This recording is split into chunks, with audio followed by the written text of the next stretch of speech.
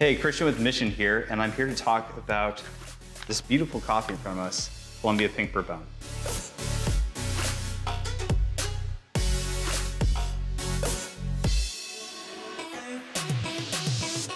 So you can see that our Pink Bourbon is a little dressed up, a little different than it normally is, and it's got this little seal on it, meaning that it's a limited batch.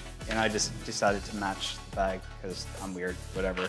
But what's fun about this is the variety that's in here. This is Pink Bourbon. And this doesn't mean it's not going to be approachable, but it's something that's pretty rare. The place where this coffee is cultivated the most is in a little region called Pitalito in Huila, Colombia. And they found this variety pretty much by accident. So they were going through his father's farm, he being Rodrigo Sanchez, the producer of this coffee, and found this really interesting variety that ripened to a pink color. And normally coffee either ripens to yellow or ripens to red. Kind of separated it out, planted a small lot of it, and it had these really interesting floral characteristics, sweet, really bright acidity.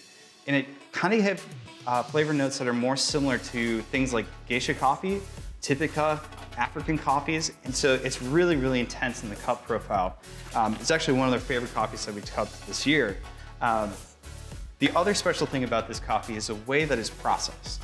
So we know coffee is ripe when we can see it to a certain color, but we can also test it with a Brix meter. And if you've ever brewed beer, you use the same thing to kind of test the sugar content of the whatever you're testing.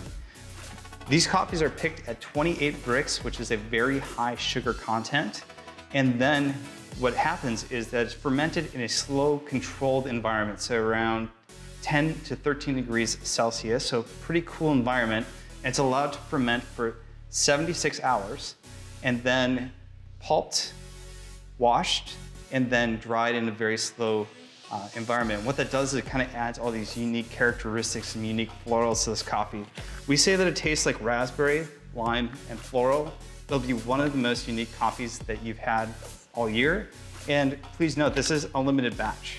We only have one green bag, so about 153 pounds of it. So if you're into awesome coffees, I definitely suggest checking it out either in our cafe or buy a bag online or in a store.